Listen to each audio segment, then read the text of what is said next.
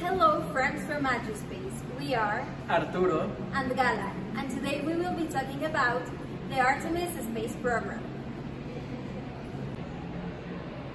The Space Launch System began construction and development in 2011 with a clear objective: to bring humans back to the moon permanently. With cooperation of more than 30 countries, this dream becomes a reality.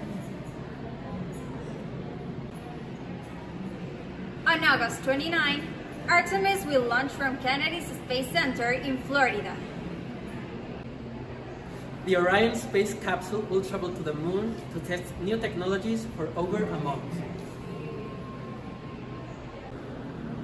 The Space Launch System is 100 meters tall, can carry 4 astronauts and 30 tons of cargo. Technology tested during the Artemis program is important to plan future missions to the Red Planet. If you want to learn more about the Artemis space program, don't forget to visit Universum Museo de las Ciencias, UNAM, in Mexico City.